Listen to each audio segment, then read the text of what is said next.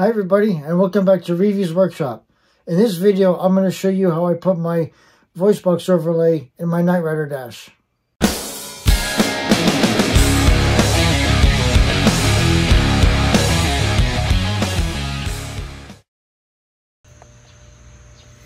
Alright guys, so I have the dash in my garage, and I used a silver Sharpie, and basically the same way as I did the dashboard grills, I put the voice box overlay over where I believe it's going to look decent. There's actually right here, you can see there's the crease where I drew the line here. So this is where the voice box is going to sit, over here and up here, and so this is where the voice box is going to go. So I placed the voice box there, traced it here, traced it on those teeth right there, and then on the bottom did the same thing. So it's right about over here actually. So that's basically where the voice box is gonna go. I'll have to it's actually looking pretty good just like that. But I'm gonna end up drilling it out, and then very carefully using a Dremel and a file, and very slowly opening up the opening.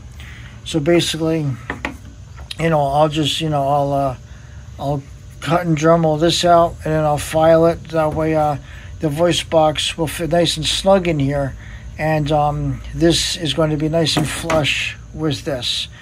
And in the meantime, we're also going to be possibly working on the countdown, because I have that also.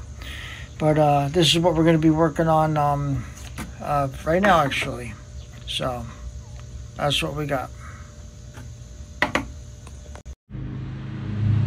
Okay, so here's the voice box overlay installed.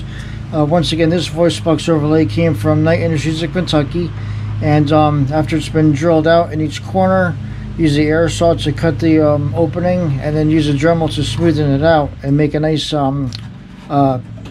snug fit. So now I'm going to be using,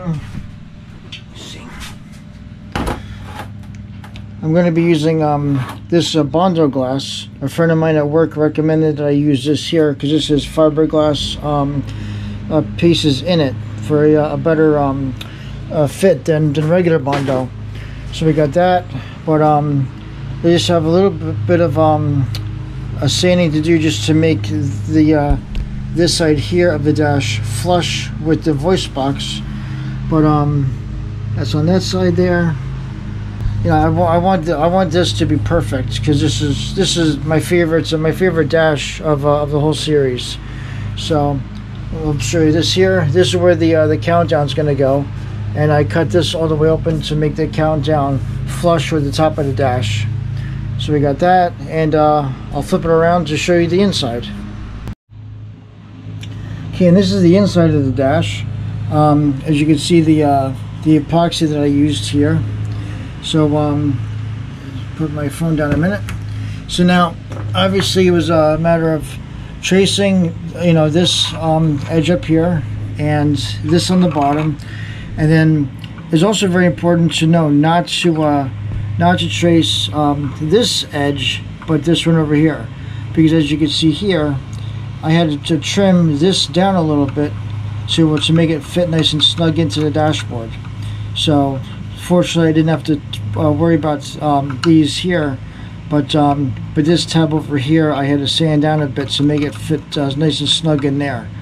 All the other ones, were good. So I traced,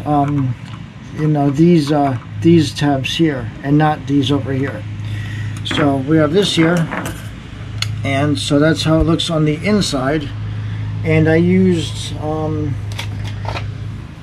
this epoxy here, this Gorilla plastic epoxy. It's a 5-minute set time, so that worked out nicely. I still have more left in here, but I mean, I just, as you can see, like I mean, I just put a whole bunch of it on there because when it comes time to put the voice box electronics in, we're gonna have to put the labels in from the back and lightly tap them in place. So we have to make sure this is nice and really tight in there. That way when we tap the labels in, the voice box overlay doesn't fall off. But that's that. This is where the countdown's gonna go. Let me flip it back over. But yeah, that's basically it as far as getting the voice box overlay installed. Next, like I said, we'll be using the Duraglass, and I'll put a link in the description for this. I picked this up at Home Depot, so I'll put a link in the description for this, and I'll put a link in the description for this here. I got this at Walmart.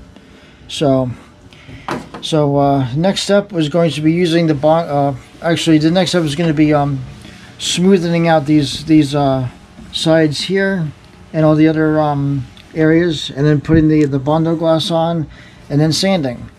And we're also going to be using the Bondo glass on the speaker grills where there's a little bit of scuff marks. So the Bondo glass is going to go over here too.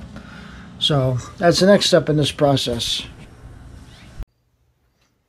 And so please check out that video about putting the speaker grills in the dash, because drilling and cutting the hole open for the speaker grills is the same process that I used for the voice box overlay. But anyways, if you like that video, please give me a thumbs up. And if you haven't subscribed already, please subscribe. Until the next one, take care.